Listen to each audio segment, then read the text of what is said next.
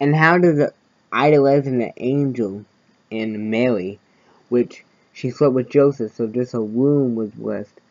How is that glorifying God? How is that producing good fruit? And you know the by the fruit. How is that doing anything for the kingdom? All you Catholicism keep Catholics, I guarantee you, without repentance, you're going to hell. You're just out the window, go to hell. The angels will grab you, the people, the angels that you idolize, will grab you and throw you in the pit. Throw you like fire. So, keep doing what you're doing. Keep living your delusion. Make custom for you, because the Vatican was always meant to, with the throne of like Jesus and he was burning behind it with the Pope Francis on. The Vatican was always supposed to be, since it was one of the kingdoms that Satan showed Jesus during the fasting. Said this kingdom can be yours. All you have to do is bow to me and confess that I am God, and then all that. So it's the truth. I lie not. You're just more like fire. There's no if, buts, or if I'm playing God about it. You're just truth. You know, the Vatican is Satan's secret superpower. Big superpower. Exalting himself through Freemasonry, Satanism, and secret rituals and celebrations and worship songs in the Vatican without even Catholics even knowing it. Some Catholics know. They're in on it. The secret stuff they do in the Vatican that been caught on footage, and if you can understand and decode Latin, you know what they're saying, how this is called rebuke demons. How they called how the Pope and the Cardinals were singing several times over the years, especially the Pope and all the Pope Francis, I would say all men, they called Lucifer the father of Jesus Christ. And they said he would never be defeated. So how can you throw the Most High God at Lucifer? You can't. There's only one Lucifer, that's Satan. That's the name of Satan when we cast out of hell with the 40% of the angels. So be blessed in Jesus' name, and watch out for the spawn, the different kind of demons, the spawn of the fallen angels, demons, and watch out for the Nephilim, and watch out for the possibly false Jesus, the white Jesus, do great wonders. After a possible Nephilim, or what you're going to call it, alien invasion, be blessed in Jesus' name.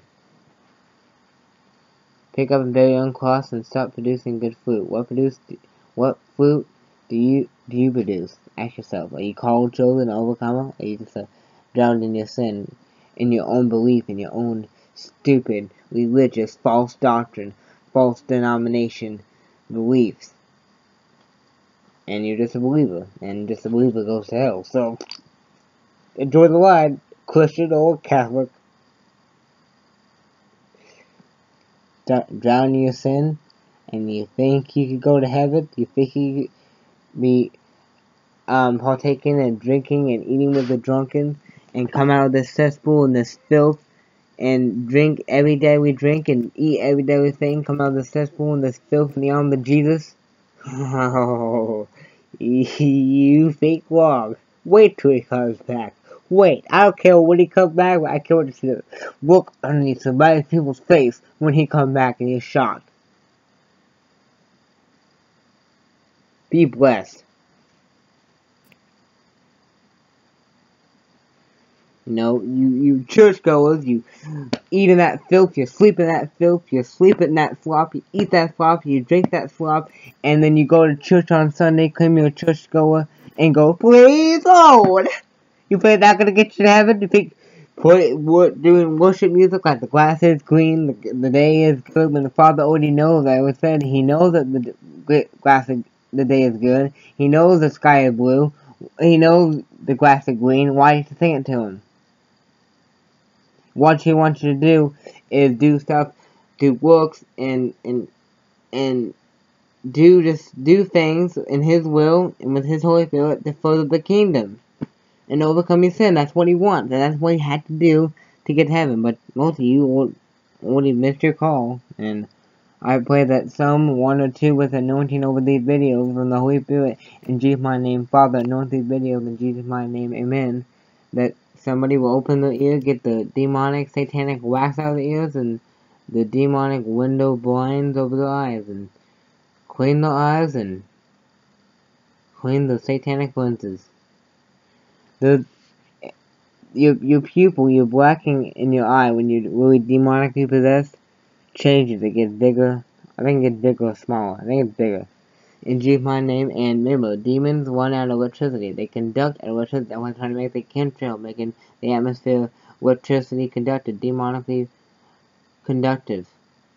That's why your bed springs are demonically possessed, demonically, say, electronically conductive, so the demons in your dreams can come in easily through bed, since your bed swings, or just your bed when they chant witchcraft and demonic nature over it, just like your food and your water if you don't play with it.